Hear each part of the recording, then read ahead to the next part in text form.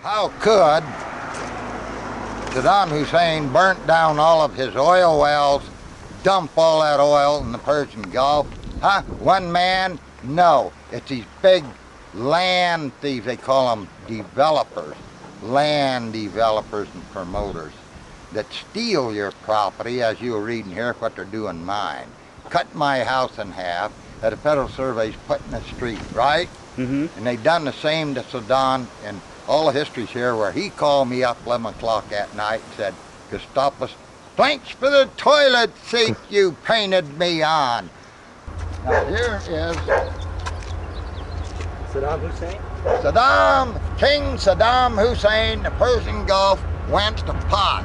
Now there's the pot that it went into. The toilet seat pot. The toilet seat pot is where the Persian Gulf went. And there's Amy Fisher. Look, there they are, famous people on the famous toilet seat.